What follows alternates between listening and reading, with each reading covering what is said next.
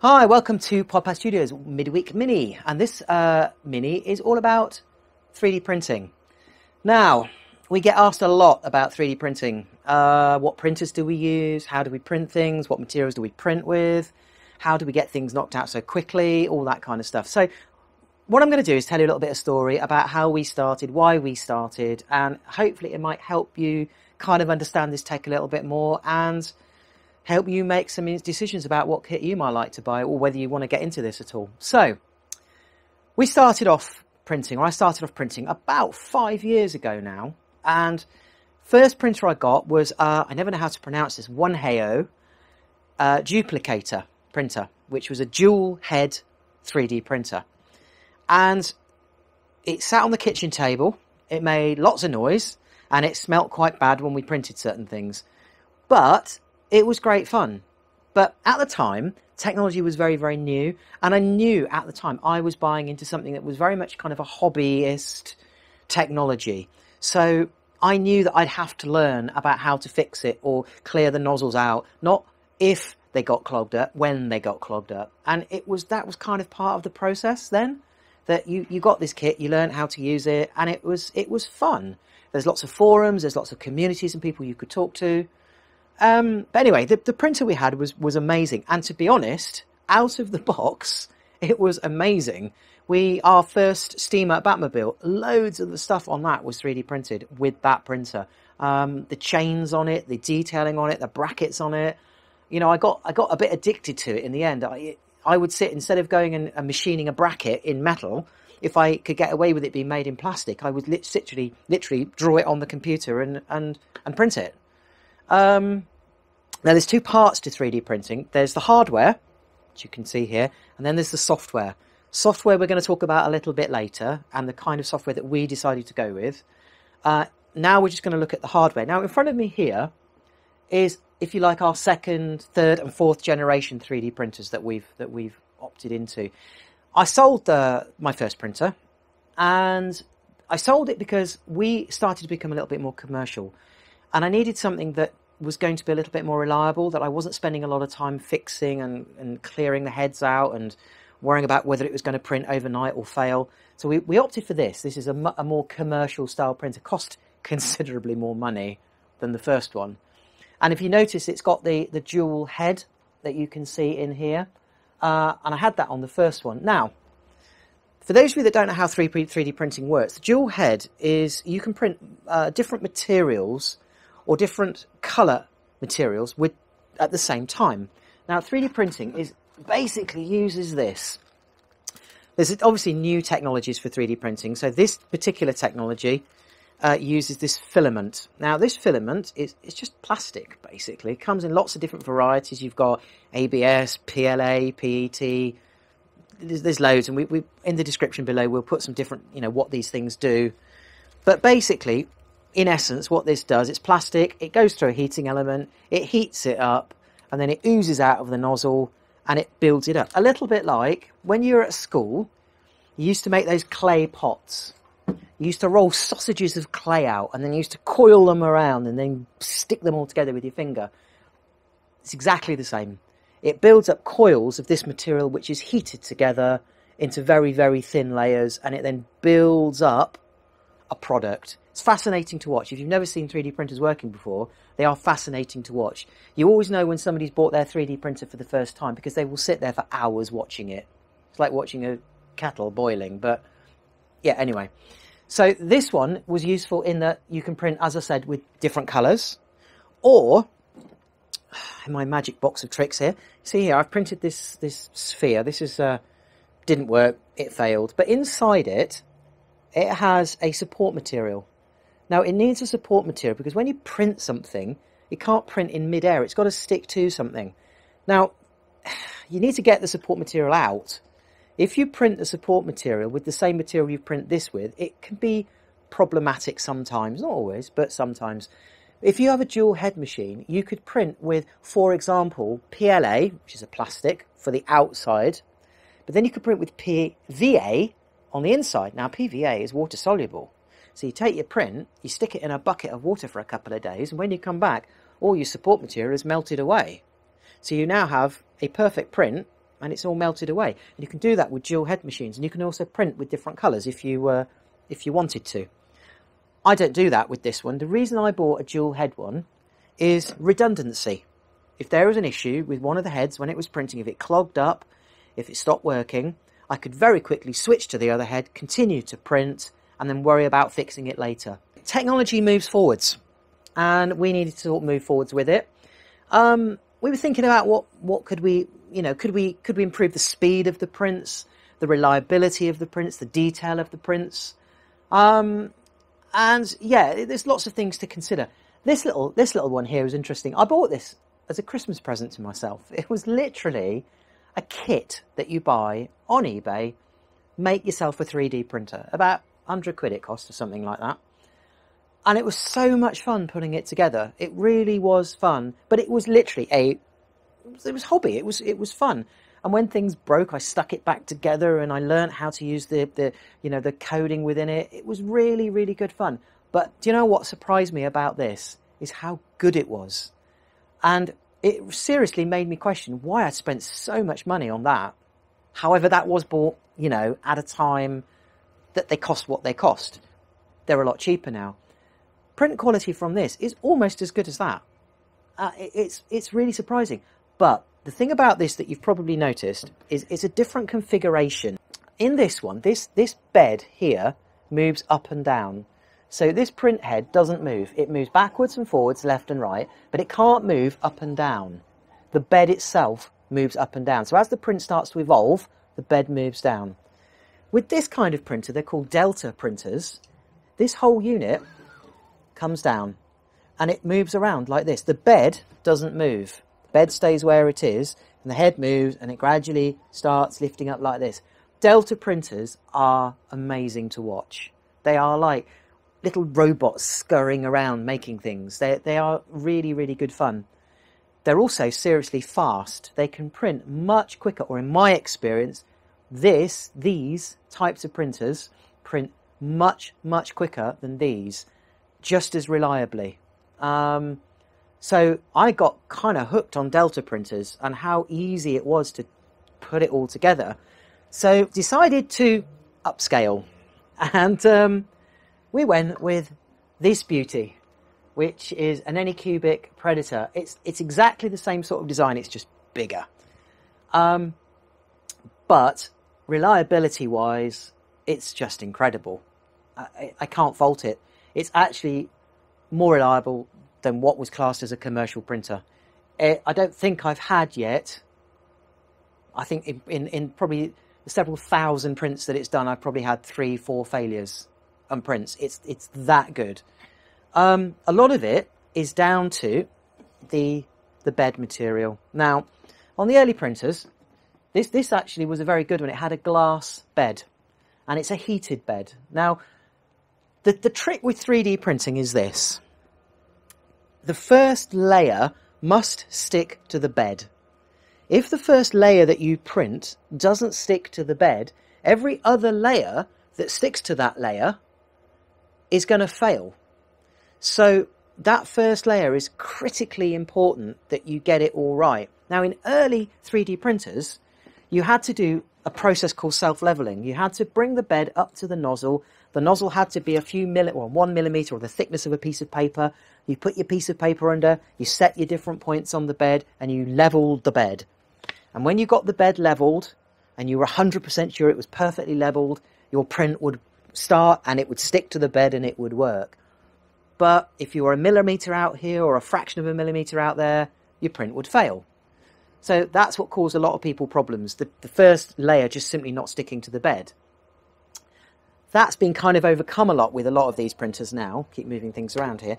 They've now got these little gadgets. This is called a self-leveling device, and it literally clips on there like that. It's magnetic. And you press a button, it comes down and it self-levels itself. There's a sensor in here and it goes beep, beep, beep, beep, beep. It self-levels itself. I take it off. I start my first print and it just prints. The bed is completely leveled up. There's no pieces of cardboard have to be stuffed underneath to get it leveled, which means most of the time your first layer is nicely stuck to the bed. meaning subsequent layers stick nicely to that one, and generally your print won't fail. This one here takes that process to the next level, in that this is a ceramic bed. It's a heated bed, as they all are. It uses an automatic leveling system, but it's just very, very sophisticated. And it works. and that's the most important thing. So you might be thinking, what was wrong with this? Why didn't I stay with this little Delta? If it was so good, why did I need to get this? Okay, next generation. It is incredibly reliable. I'll buy another one of these. If I need another printer tomorrow, I'll go and buy another one of these.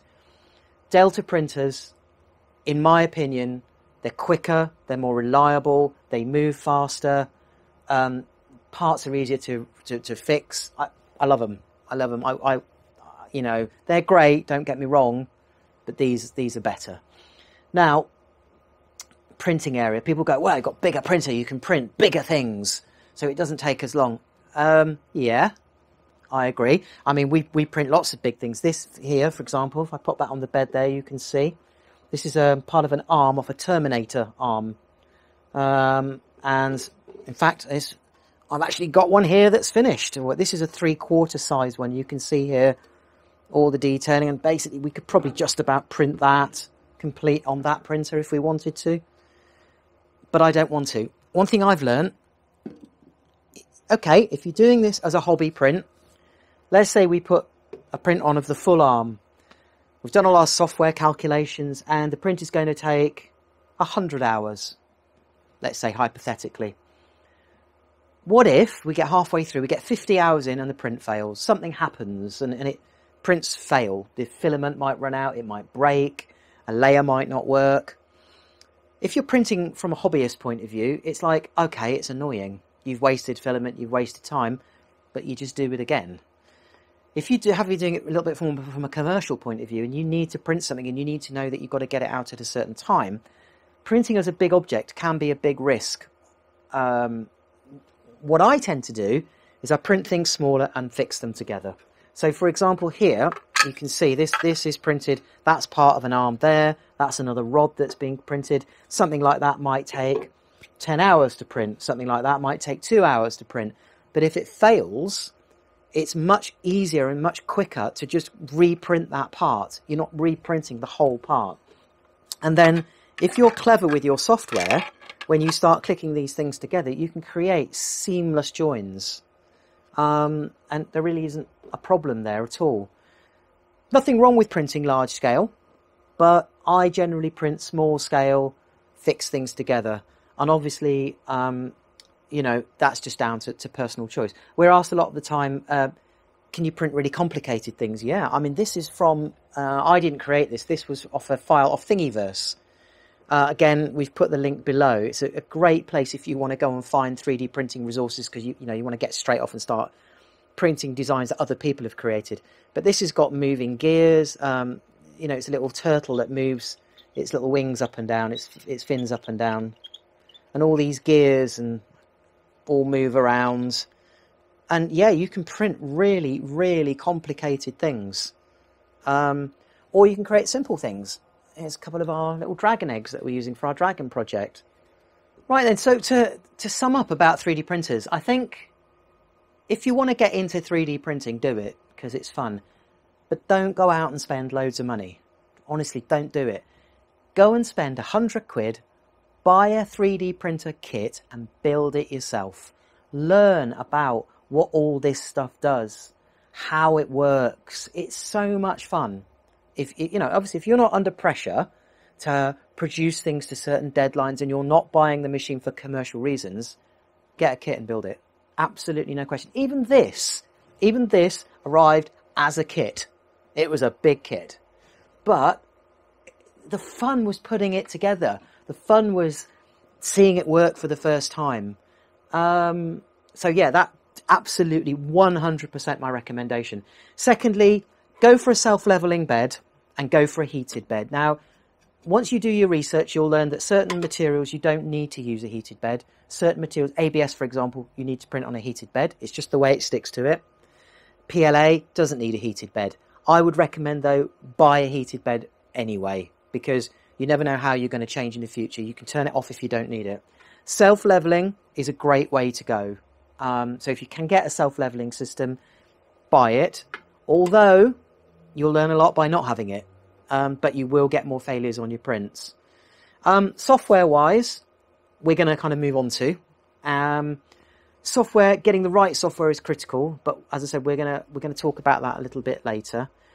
Really, have fun. It is fun 3D printing. It takes time. Don't think that you're going to print something like this in 3 minutes or 4 minutes. This is several hours worth of printing going on here. This is not a laser cutter where you can put your image in, you put your block of wood in, and 3 seconds later you've got a nice cut piece of wood. That's not this. This is 3D printing. This is totally different.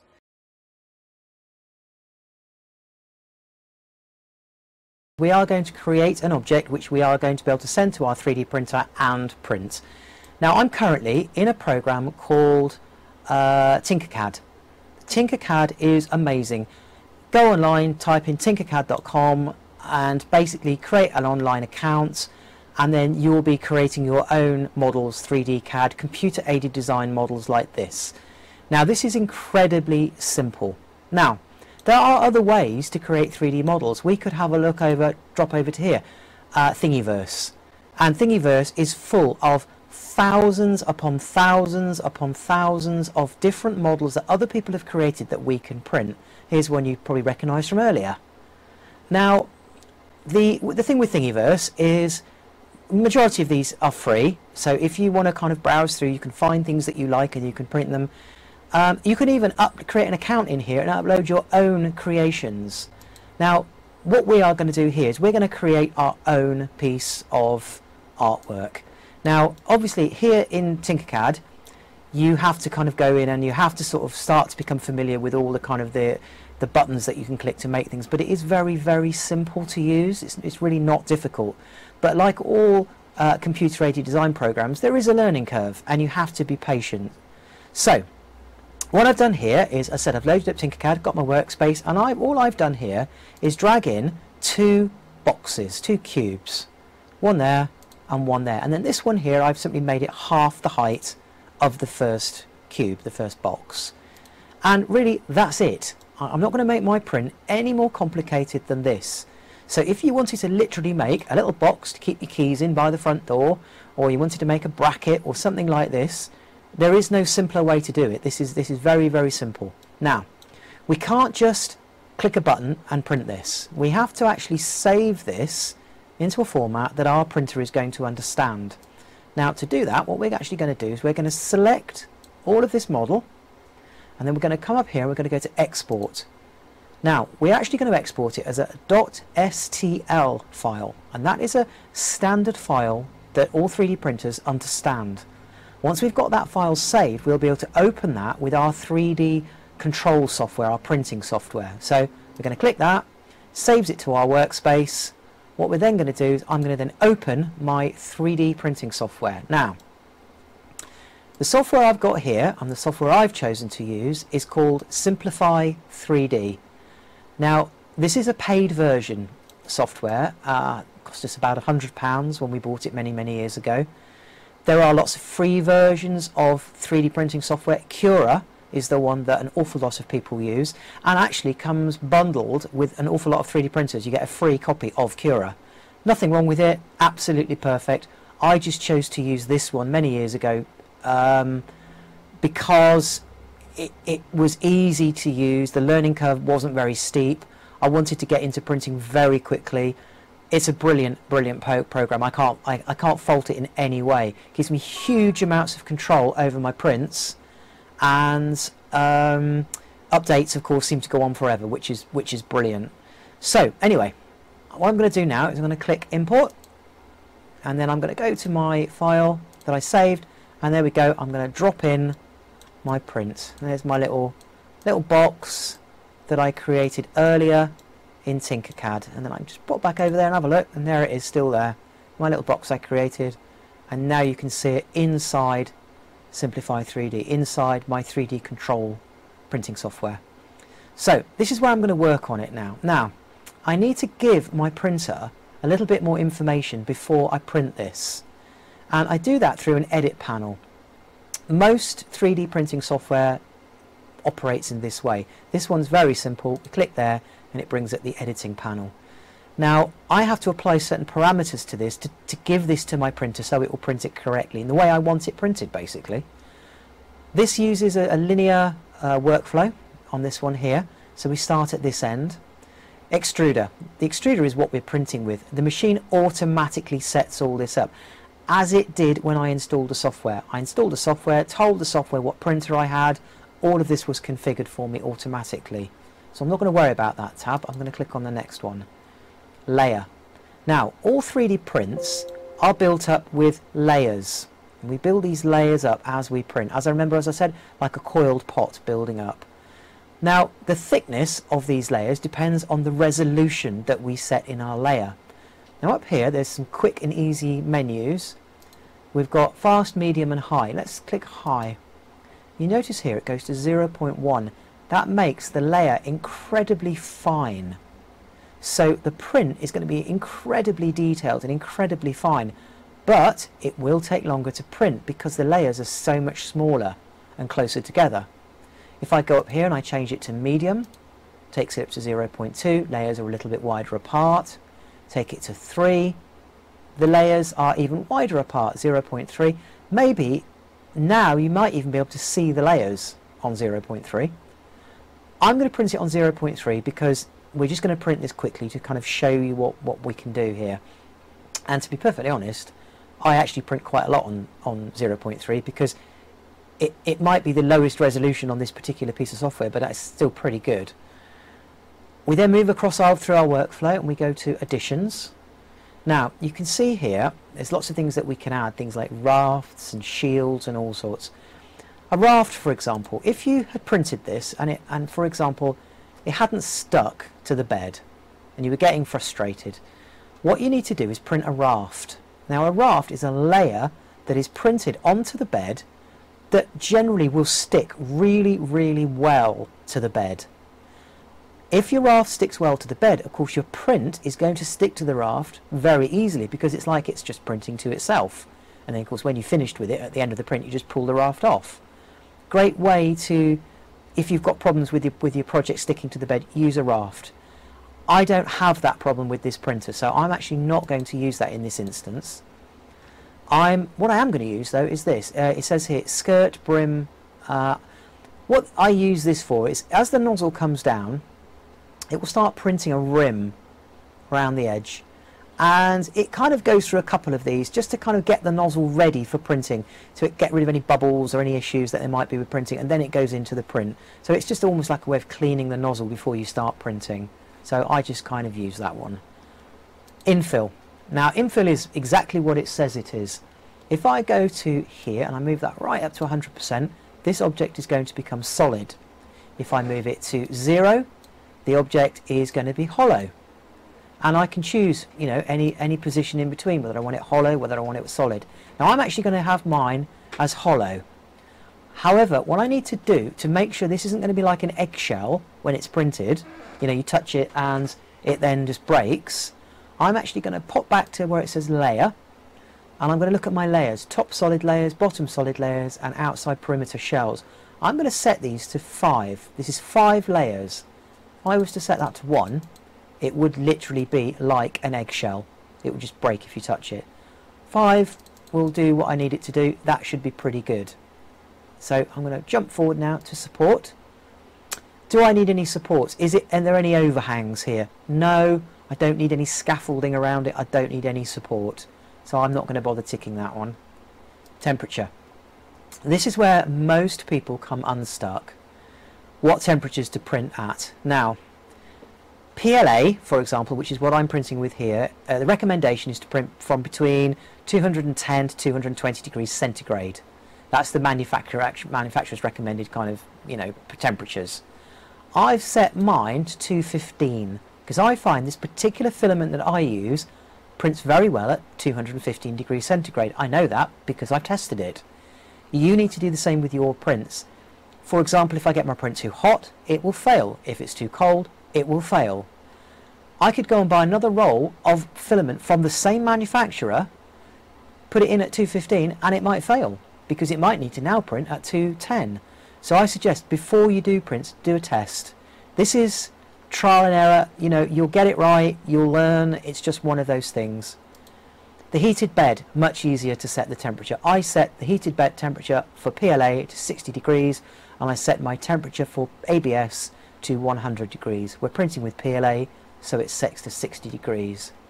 Cooling, I let the machine do its thing. It's all preset, I just leave it alone. The rest of these I do the same. The only one that's worth looking at is other. And in here, on this particular program, I can put in the price of the filament that I paid. I paid £12 for this filament, and you can see how this is going to be useful later on when we start printing. So I'm going to click OK. I'm now more than happy with the parameters that I've applied to this print. We're now going to get this ready for printing by clicking Prepare to Print. Now we're now in the area of printing, and if you notice over here, I've got information. It's going to tell me it's going to take 22 minutes to print, but this is interesting. It's giving me the material cost, how much this is actually going to cost to print. Because I previously entered the cost of a filament, of the roll of filament, it's telling me how much filament it's going to use, the weight of filament it's going to use, and how much this print is going to cost, which in this software could be extremely useful if you were going to use it commercially, or you needed to cost to print up because you were going to sell it on, or you were going to do a number of prints or something like that. So before we send this to the printer, we're just going to check that it's going to print all right. We have this little option down here to virtually print it, to visualize it. So I'm going to click Visualizer, and we're going to have a look. And we're going to watch it print. So we can see here now that it's going through printing its layers. Remember, this is a virtualization. This is not actually printing. It won't print this fast when it prints. This is the print head, or it's simulating it, moving around. It's printing the base layers now. And remember, we asked it to put 5 layers in. So we're checking it's putting those 5 layers. It's now printing the walls, and they're 5 layers thick, these walls that are going in. Now, to give you an idea of scale, each of these big squares is 1 centimetre. Each of the little ones is 5 mil, and this is 1 centimetre, 100 mil, 10 mil. Sorry, get me millimetres and me centimetres right. So this is 4 centimetres long. So there you go. There's the top of it. So we can go back to our little, that was that top bit there, and it's now printing this wall coming up there. So I'm happy with that. I'm going to stop that. I'm going to now send this to my printer to print. Now, I could use this symbol here. This is my USB. I could connect my printer and my computer together via USB. The beauty of this program is I have a live control panel. So I could actually control my print live. So let's say it wasn't quite printing properly, I could speed the print up, I can slow it down, I can make it extrude more filament. I've got complete control here via USB if something went wrong. I use this sometimes, depends on the print that I'm doing, how complex it is. This is very simple. I'm going to send this to my SD card, which is currently in my computer. I'm going to save it to my SD card, take that out of my computer when it's saved, and then transfer that to my 3D printer, and then I'll start going through the printing process on the printer.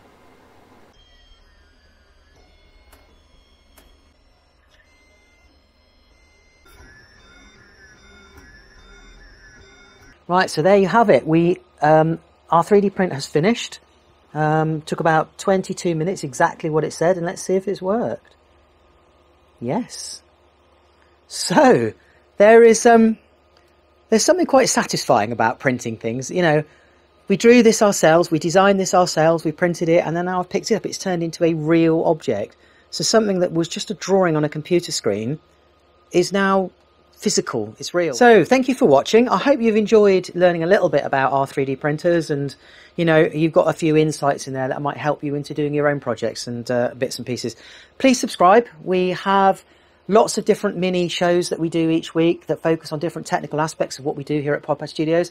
Plus we have our main shows that are out every Thursday. So please subscribe, and I'll see you again soon.